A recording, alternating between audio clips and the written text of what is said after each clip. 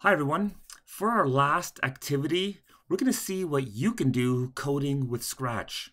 I'm going to ask you to code an interactive animal scene like I've done here, with animals and letters doing as many different things as you can.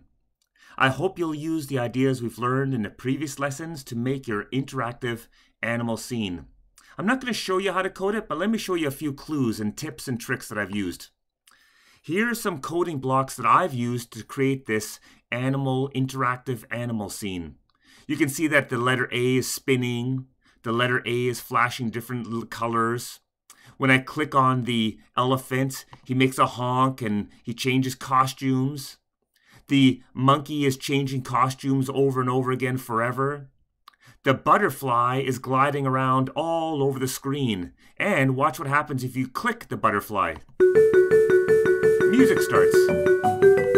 Yeah, when you click the butterfly, music starts and it goes on forever. Here's some of the coding blocks I used to create this interactive animal scene, and you can use these blocks and others to help you create your very own interactive animal scene. I used when green flag is clicked. I used when this sprite is clicked. I used wait 1 second. I used play a certain sound until it's done. I used forever loops. I used repeat loops. I used change color effect. I used spin 15 degrees. I used next costume. I used say hello for 2 seconds.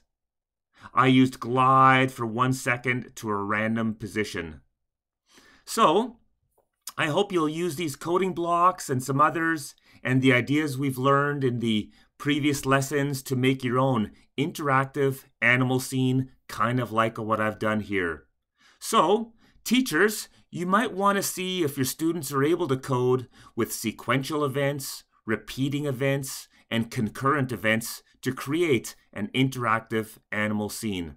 Anyways, I hope you enjoy this one. Good luck. And take your time figuring this one out. I hope you're going to have a lot of fun. And I look forward to seeing you at our grade 3 science activities, which I've got also posted for you to use in your class. Thanks, everyone. Have fun.